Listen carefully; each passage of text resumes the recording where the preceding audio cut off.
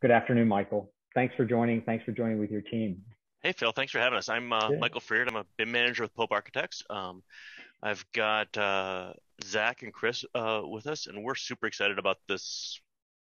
At least neon in Enscape, if not a whole lot of more applications. This could be some really cool stuff. Great. Tell me what kind of projects you guys work on. What do you do? A lot of housing, commercial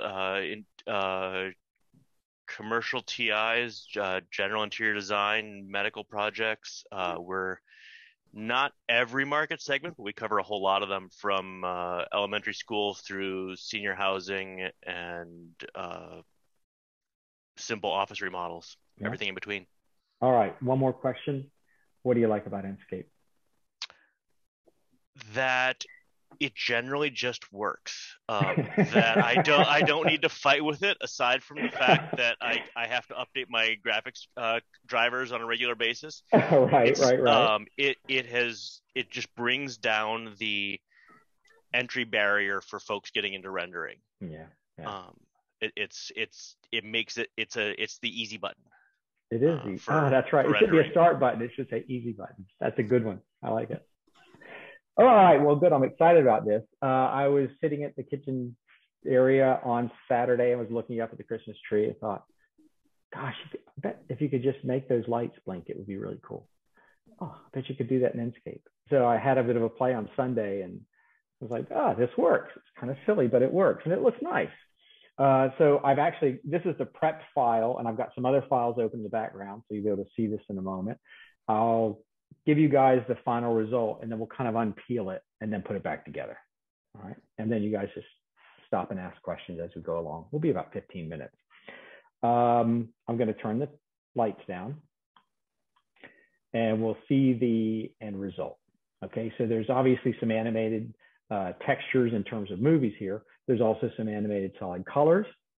And if you start on the right-hand side and look at the open in 24-hour sign, let's look at a cycle here. And here's the beginning. So it's flashing back and forth, open, hours, top, bottom. And then on the other side, it's saying 24. And they kind of work alternate, alternate, alternate, and then together, flash, flash, flash, right? So there's kind of a pattern to this. And then if we go to the year sign, let me go up a little bit and change that time of day. You'll notice there's light bulbs around the outside and they're alternating.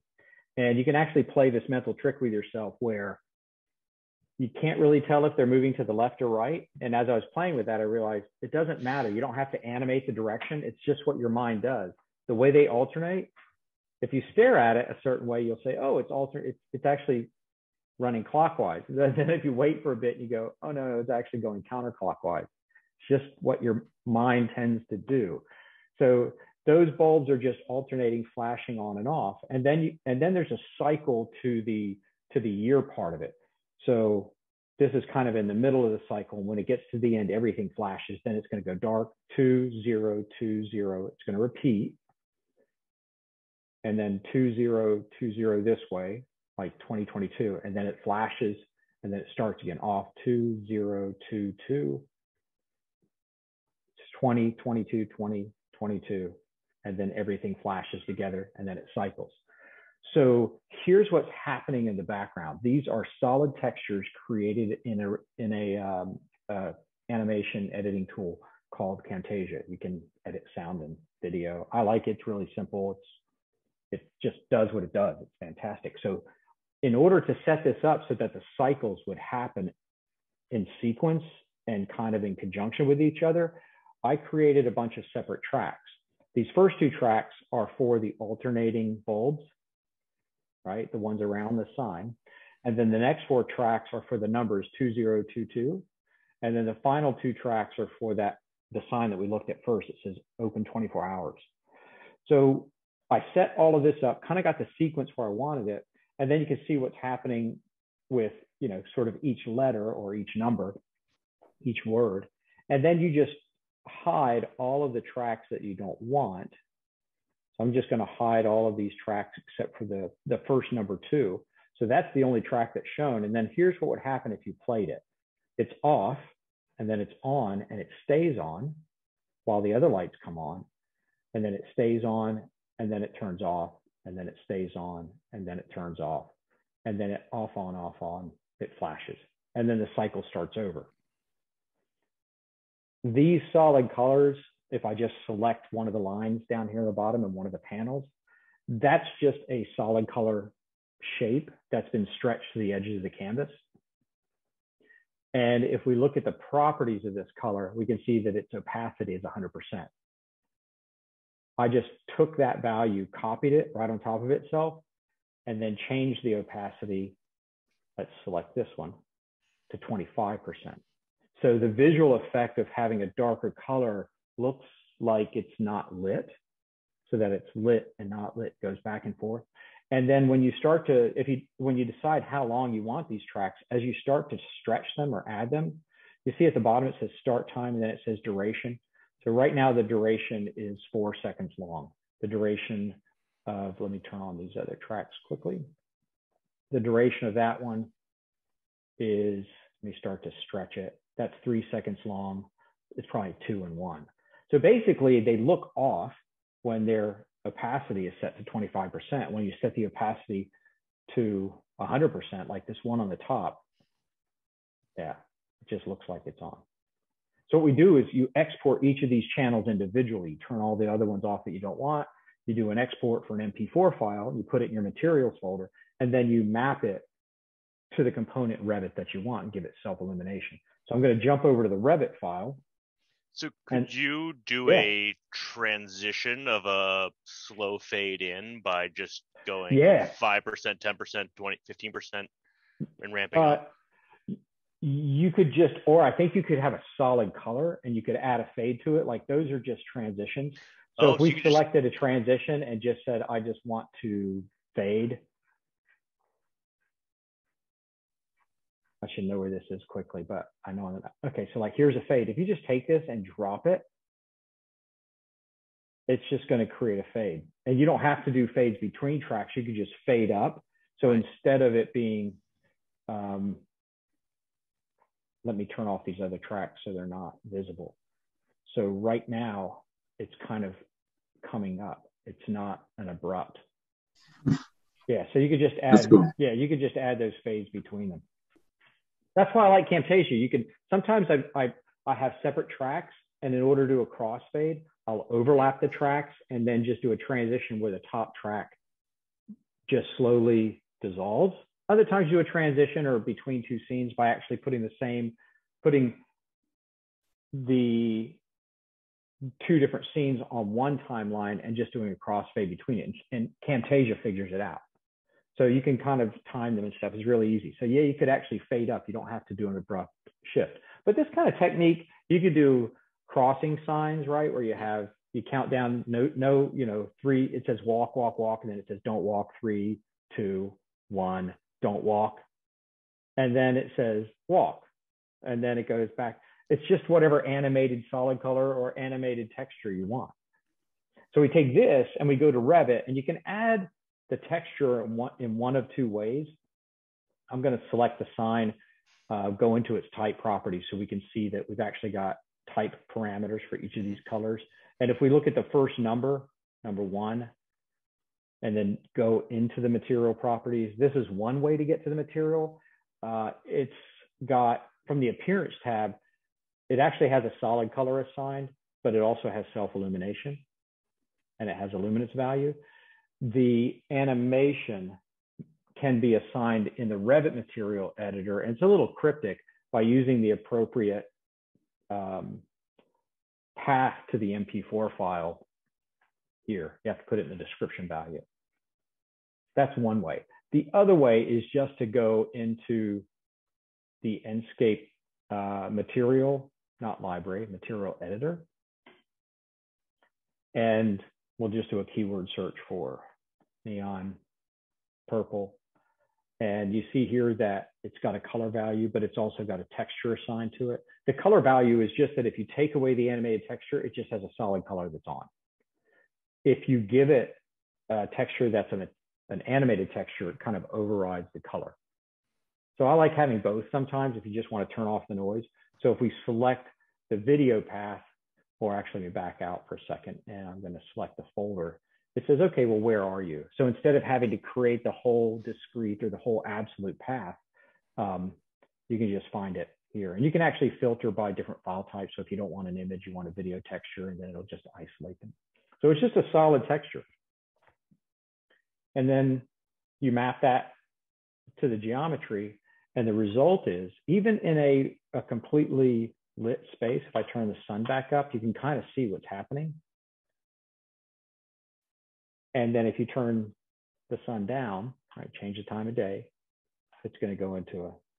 Now, this technique is used for really trivial stuff, but I think it adds some nice realism.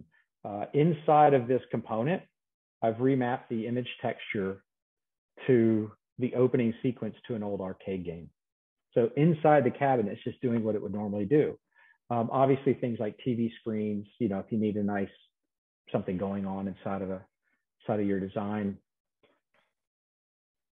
I think, you know, urban settings where you need crosswalk walk, you need street lights to go from red to green to orange back to red. On some sequence, it just loops. And then the only other thing that I've done here is you'll notice that I'm not moving the mouse, and the animations are still playing. That is a setting in Revit. Under the general settings for Enscape, there's an option for rest mode. If you, by default, it's checked, which means when you stop moving, everything freezes. It looks a little unnatural. If you uncheck that option, two things will happen. The first one is the fan on your computer will kick on because your graphic card's warm enough to heat coffee. And then the second thing is, when I go back to Enscape right now, it's not moving because it's not sort of the present thing on the screen, which is kind of nice. I think it's saving processing cycles. The moment we start to move it, it's going to go back into this kind of play mode where rest mode is deactivated. And that's it. That's how we do it.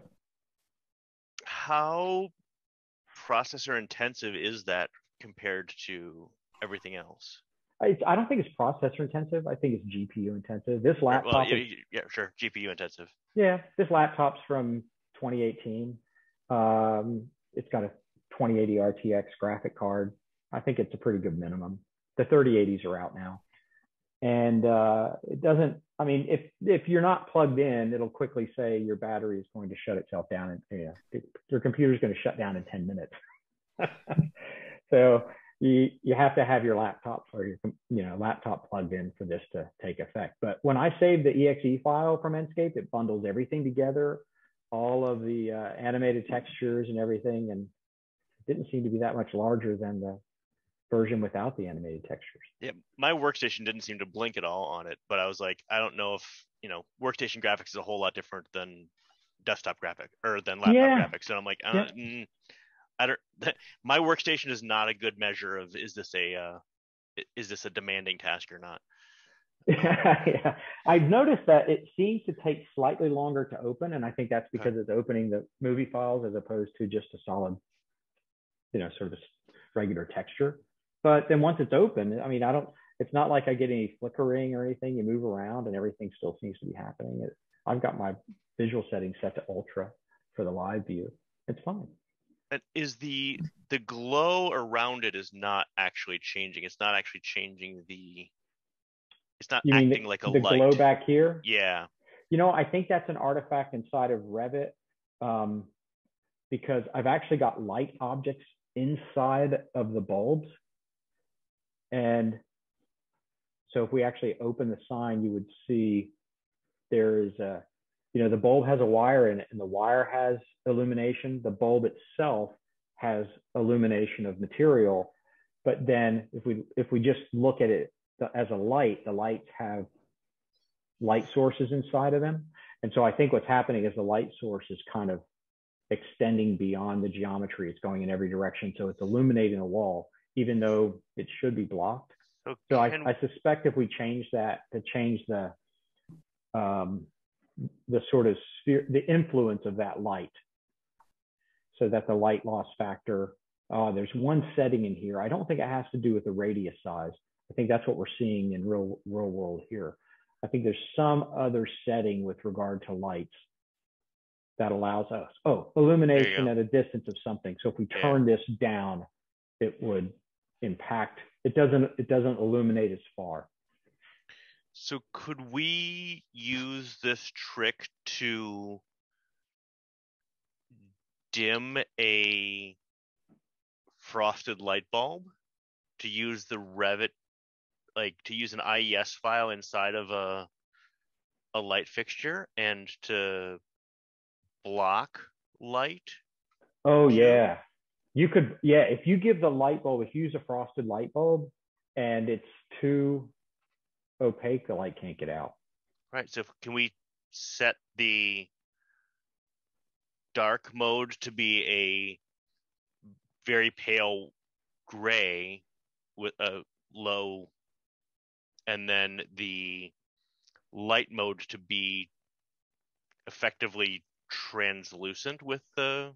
It is, but I think that's really computationally heavy. I know if you put a light source inside of it and the opacity of the bulb is too low so that light in the real world couldn't get out, Right. you can't see the light source. It's like having a light source up inside a ceiling cavity. Right. Yep. But turning it down doesn't seem to always have a proportional effect, like Okay. to determine how much light comes out. But I get your point. Yeah. I think that stuff like glass and translucency is computationally really heavy. I don't know if we have numbers for that yet. So there you go. So that's how it works. That's I know really it's kind of, I know it's kind of silly, but you know, if it makes the client happy, I'm all for it. There we go. Any other questions? Could be about something else, and we'll cover it now.